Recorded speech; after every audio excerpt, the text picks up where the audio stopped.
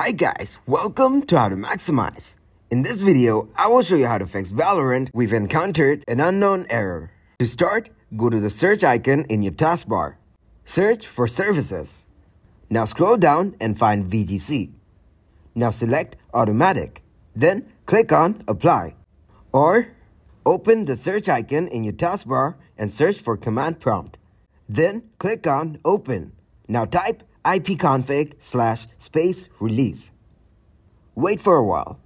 Then press Enter. After that, type ipconfig/renew. Then wait for the results. Now press Enter.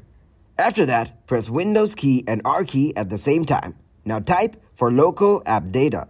Click on OK. From here, select the Valorant folder. Now select Save Folder. Finally, select the web cache folder and delete it. And that's it. Thanks for watching, and please leave a like, subscribe, and share.